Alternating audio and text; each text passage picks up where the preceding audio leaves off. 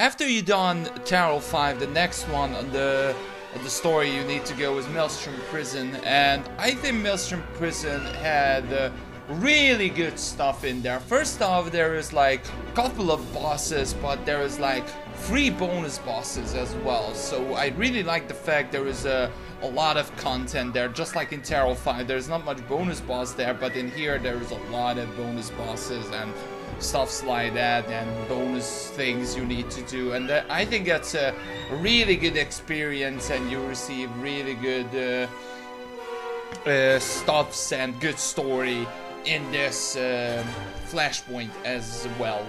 Let's go to the design for Malestrom Prison. I actually really don't like it, because we saw like a million times we went into a space station over and over and over again. It's a good thing and always to be different a bit, but we always going into space stations, and I really don't like it we going into another one. So the design here is not much for me. I really don't like it.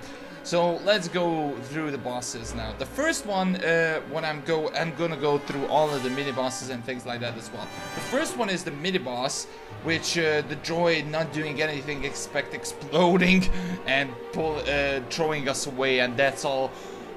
It's not much of a big thing, not much mechanics. So for me, the first mini boss is a 4 out of 10.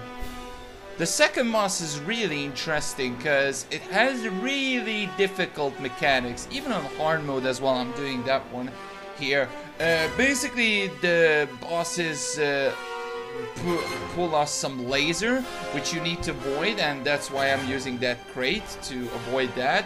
And I'm basically fooling the boss right now, and that's all you need to do on story mode as well if you're leveling up and doing this originally, because it gives you a lot of damage, so you need to avoid it, and it give you a lot of damage on hard mode as well.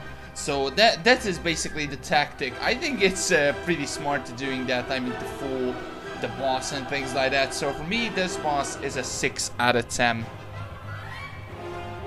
The first one is another mini boss. Basically, what you need to do here is DPSing the boss, and when the ads are coming, DPS the ad as well. Basically, if you want, you can avoid it, like you going into the side and don't really bother with it. But if you leveling up and things like that, it should be you should kill it, because you receive good XP for this. So for me, this boss is still not much of a big thing. So this second mini boss is 4 out of 10 as well. After you done this, you will get the original bonus boss, which is a big giant beast, which you don't need to do anything, just DPS it, and sometimes he do a big stomp, and that's about it. So that's not much of a big deal for me. So that boss is a 4 out of 10 as well.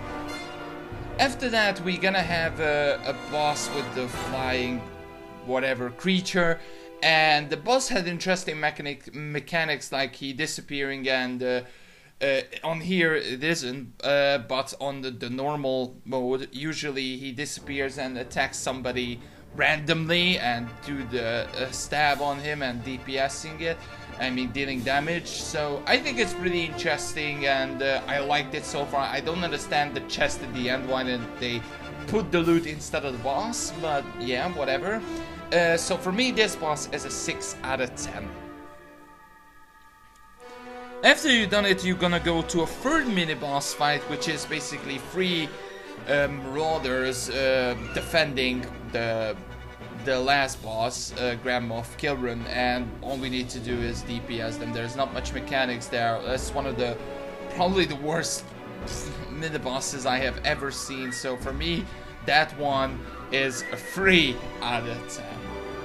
And the last boss, Grand Moff Kilran, is interesting. I really like the last boss, because you need to move forward and avoid the snipe as well, because on usually the story it deals really good damage, and you need to avoid the snipe, and as soon as you go there, went into the boss, he doing simple mechanics and things like that, but also as soon as you hit it like 30% or 40%, he moves back even more, and yeah, I think it's pretty good.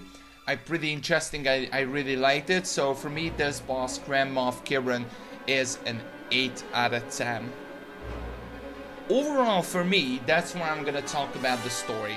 The overall for Malestrom Prison and Channel 5, the story, I think it's really, really good. Channel 5 had interesting dialogues, and the story, that's what the story is moving forward, that Flashpoint, not the bosses. I talked about that on my previous video. But in here, especially at the end, like, you will receive a good old friend, which I'm not gonna talk about. Okay, Revan. And basically he talks about the past and what happened to him, and I really, really liked it, like how we remembering, and how Star Wars The Old Republic is actually remembering Knights of the Old Republic. So I really, really like the story, and it's a really good stuff in there. I think the bosses are still not much of a big thing here, but the story is what gonna put up this 2 flashpoints, and that's why these 2 flashpoints are really, really not say really, really good, but it's good after all. But the story especially, it's hell of a good story here. So for me, overall, the story here on this 2 flashpoints, it's a 9 out of 10. The design here, I talked about it, I really don't like it, so for me it's a 5 out of 10. And the bosses overall for me is a 5 out of 10 as well. So overall for me, Malestrom Prison is a 7 out of 10. Probably because of Revan at the end, or I don't know.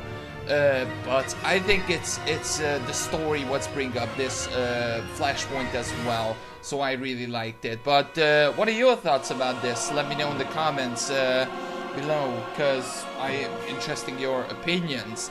But now that was my thoughts. I hope you guys enjoyed, and yeah, let me know in the comments what do you think about Malestrom Prison. Did you like it, or did you like the story only as well, just like me, or yeah, things like that. Until then, see you guys on the next video. Bye bye.